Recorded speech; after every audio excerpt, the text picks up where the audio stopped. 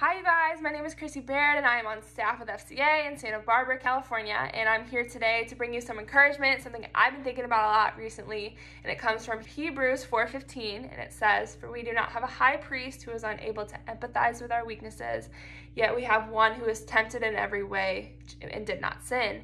And I think about that idea of like Jesus is not unable to empathize with our weaknesses. He came to live as a man, to die so that we may have life. And I think we misunderstand how much God understands us. Jesus is well acquainted with grief. He was well acquainted with sorrow. This is not a surprise to him. And so when we feel alone and isolated in our weaknesses, we need to turn to him. We need to turn to his word. We need to learn about him and stories about him, who he is and why he came and what he did while he was here. So that is my encouragement to you. Dive into the word, share it with a friend, with a teammate who needs to know that they are loved and seen by a God who understands what they're going through.